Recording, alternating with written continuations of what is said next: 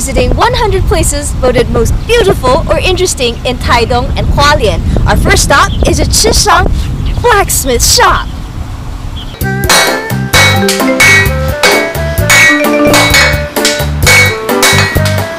Pounding on red-hot iron and drenched in sweat, this is Jheng Ming-sheng, a third-generation blacksmith in Chishang. 现在的时代很少人有这门技术加工的技术。 Mr. Jheng explains that this makes the blade harder and last longer.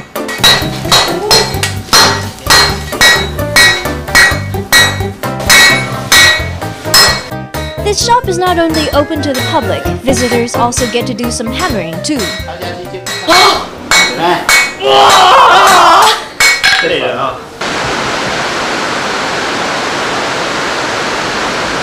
This is another jewel of Chishang, where the baker doesn't use water in her bread, just fresh local milk.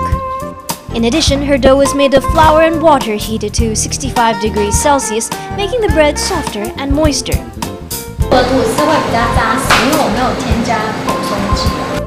And here's something else, just as natural and just down the street.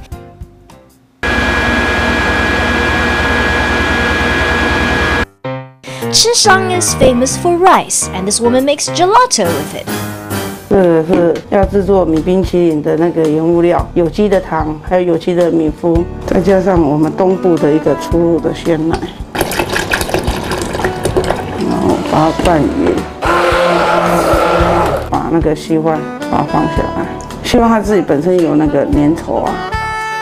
All natural rice gelato. It comes in various flavors from milk to green tea to sweet potato. The ingredients, many of which are organic, are all produced locally.